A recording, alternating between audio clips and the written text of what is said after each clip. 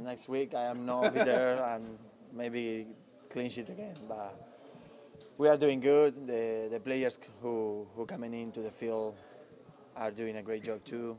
Flo today did great. Mikey also.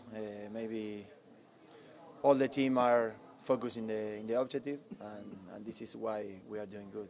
I think doesn't matter the names. We are focused on the system, on the idea how we have to play this kind of games, and this is why we are doing good. What does it mean to have the Eastern Conference Championship come through Atlanta?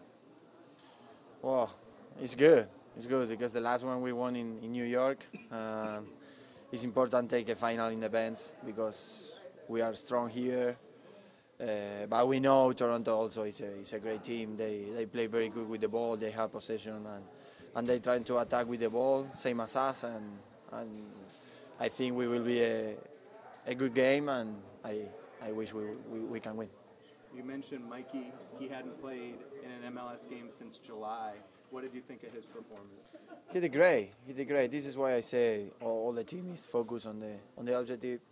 They train for themselves and they are good. They are ready to when they have the opportunity, and they are good. So I think he played very good.